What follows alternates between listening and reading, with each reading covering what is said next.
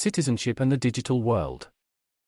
Digital citizenship is defined as the use of technology in a safe, responsible manner.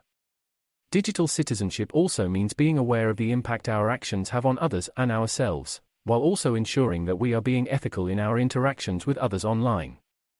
Examples of being a good digital citizen are following the rules of online communities, respecting other people's privacy online, and being respectful in your interactions with others online. A digital citizen should be aware of three main topics: online security and privacy, how to interact with others online, and digital well-being. Online security and privacy are two important aspects of our digital lives. Online security and privacy is compromised when our data is exposed to unauthorized users, or when we have weak passwords that can be easily guessed by bad actors. Protecting your online security and privacy means making sure that you protect your identity, passwords, and other sensitive information, and that you use strong passwords on all of your accounts. You can also protect yourself against malware by using a VPN or a password manager. Digital citizenship has a lot to do with how you interact with others online.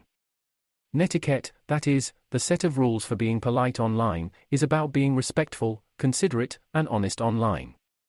It's easy to forget how important it is to follow netiquette when you're just trying to get your point across or make a joke, but it's important to remember that other people are reading what you write and seeing what you post. The internet can be accessed by all types of people from all around the world, so it's important to be tolerant of other people's differences and respect everyone even when we don't agree with them.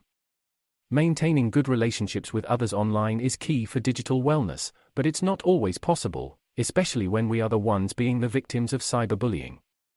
Cyberbullying is the act of bullying someone online. It's a type of harassment and can have serious consequences for the person being bullied.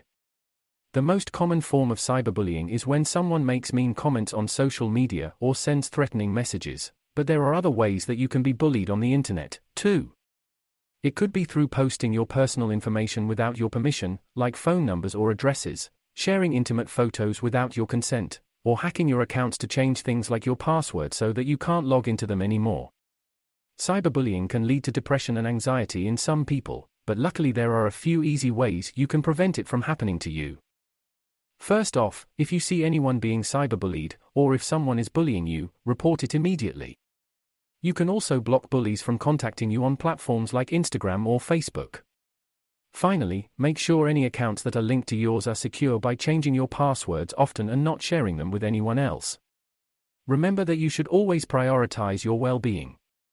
This means eliminating negative influences online, and making sure that the time you spend online is intentional and meaningful, that it serves as a way for you to connect with other people or find new ways of making things happen in your life. It's about being aware of your online habits and taking steps to make sure that they're healthy for you.